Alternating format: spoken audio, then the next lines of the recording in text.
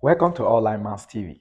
My name is Jakes Anemo, and this is a channel where you learn mathematics every day. And today we have a challenge on the board on a set of simultaneous equations. But before we go into today's challenge, if you are new to this channel, kindly subscribe. And when you subscribe, turn on the bell notification button so that you get notified whenever we drop our new videos. Okay, with that being said, let's go into today's challenge. The question says 2 to the power of x plus 2 to the power of y equal to 9, and 2 all to the power of bracket open x plus y close bracket equal to 8. Then what will be the value of x and y? The two possible values for x and y will be what? Let's take our solution.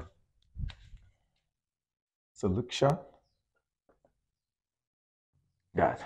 We'll put down our equations. For the first one, we have 2 to the power of x plus 2 to the power of y equal to 9. Let's give this equation 1. Okay, let's label this equation 1.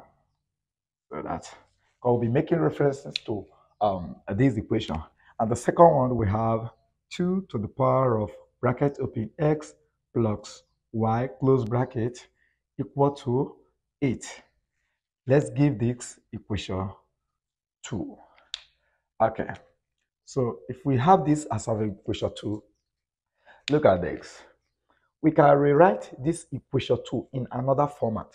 Okay, according to the law of indices, it says that if you have a to the power of m times a to the power of n, this is equal to a to the power of m plus n. Now, this expression we have in here now is same thing as this. So let's open this and see what this gives us. So we're going to have this, or this now implies that 2 to the power of x times 2 to the power of y equal to 8.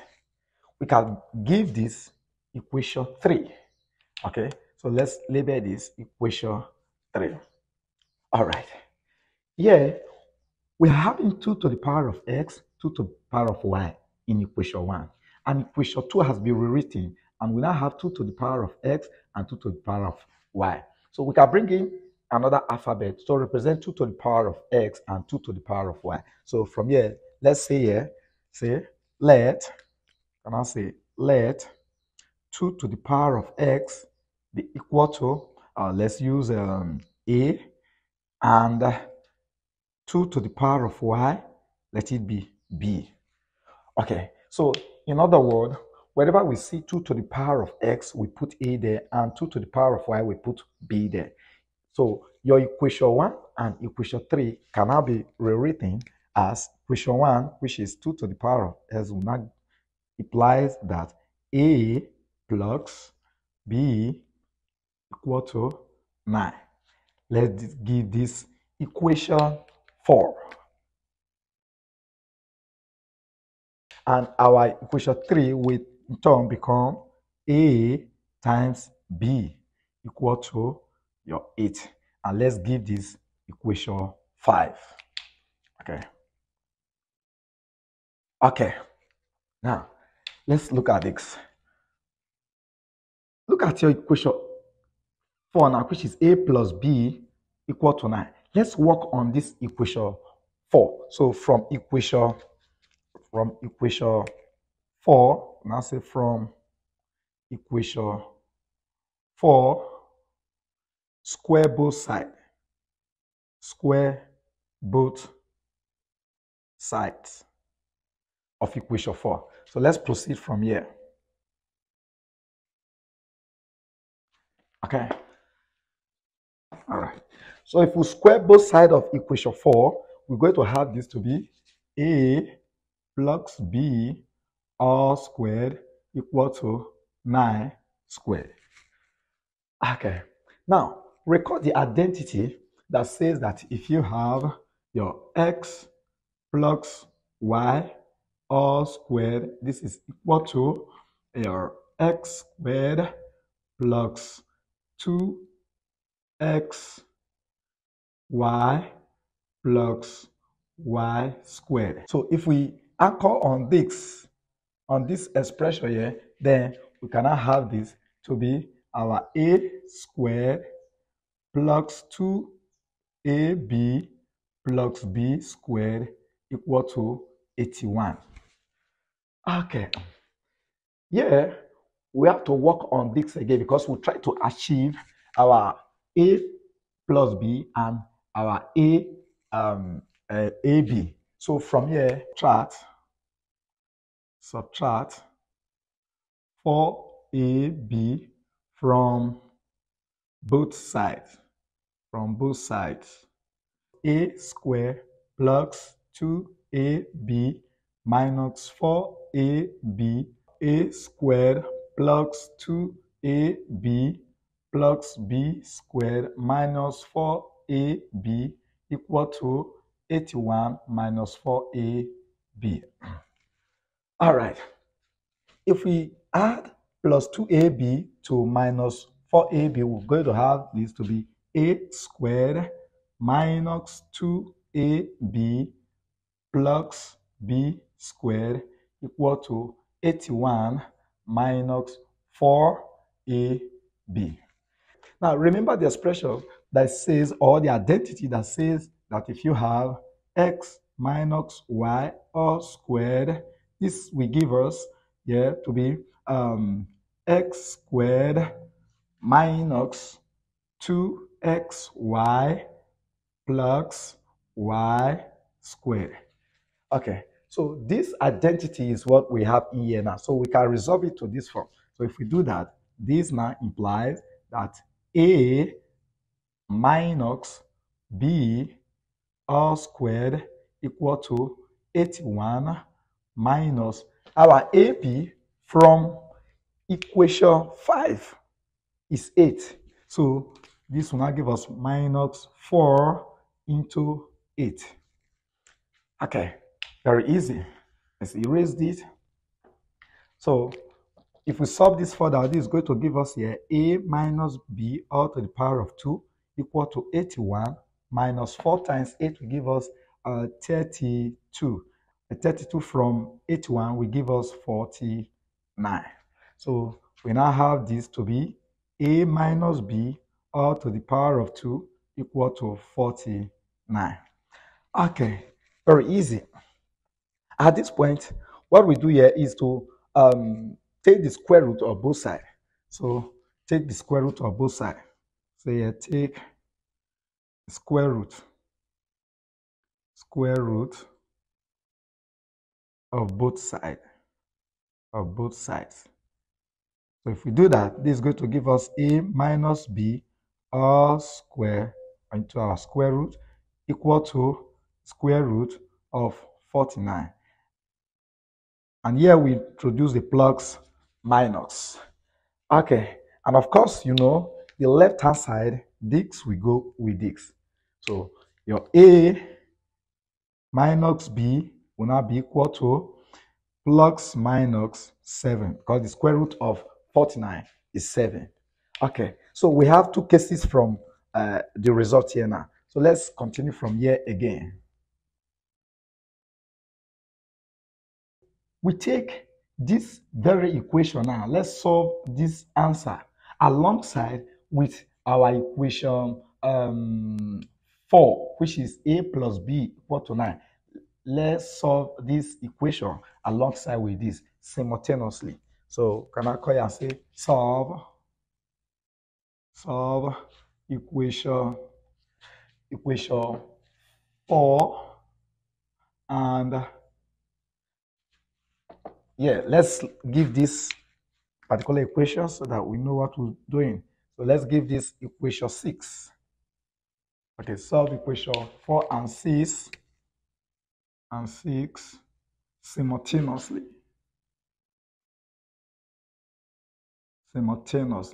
So if we do that, we're going to have this to be our a plus b equal to 9, which is equation 4, and we take case 1 of this, which is a minus b equal to positive 7 for case 1.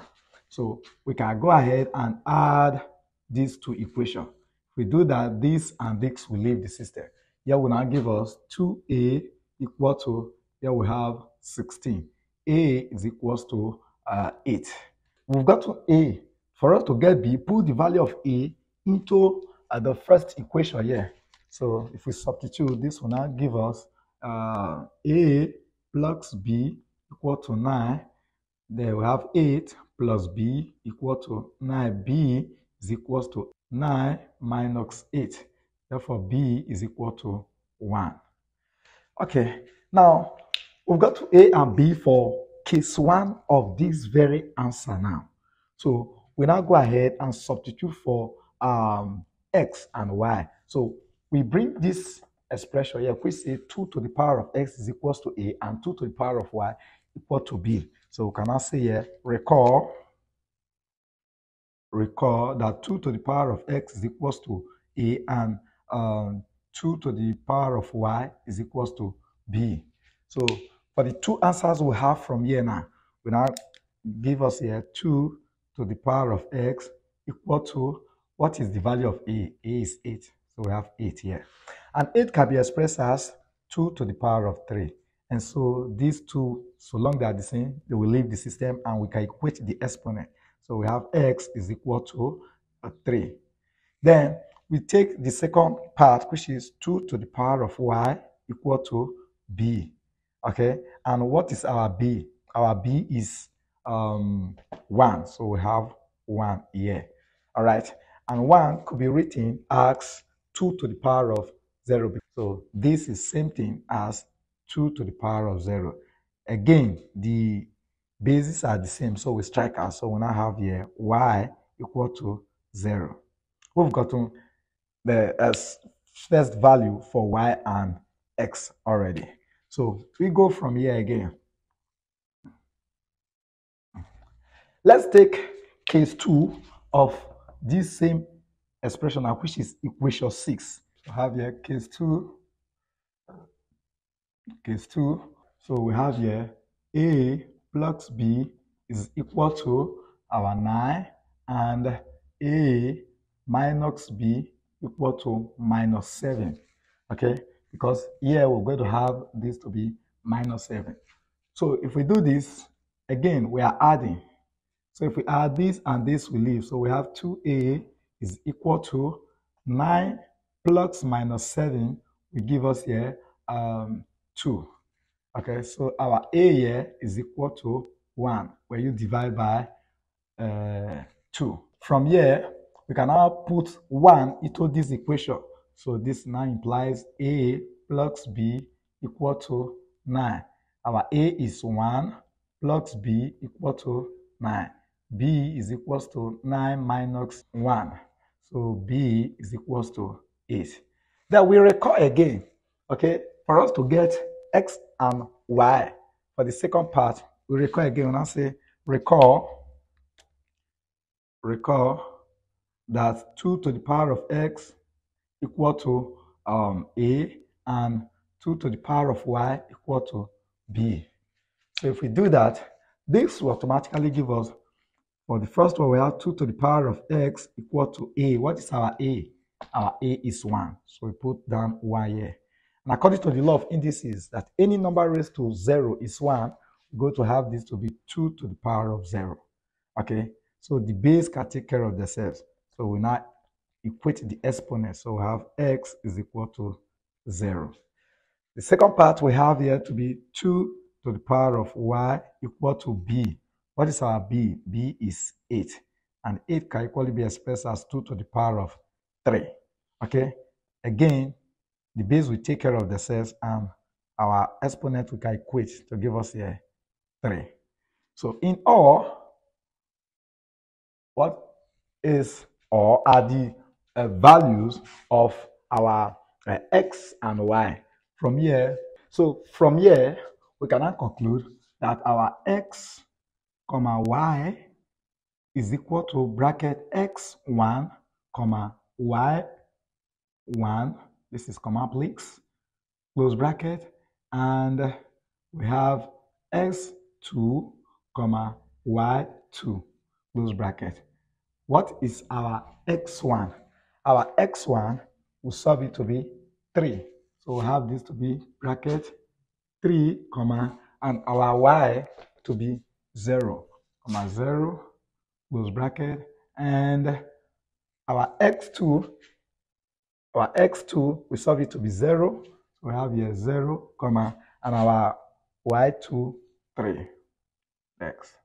So these are the possible values for our x and y. Okay. Now, if you have learned something from this video, give it a thumbs up and share with family, friends, colleagues who need this knowledge in mathematics. Okay. Remember, we love you so much. All of us at Online Maths TV, we love you so much. Thanks for always be there. Bye for now.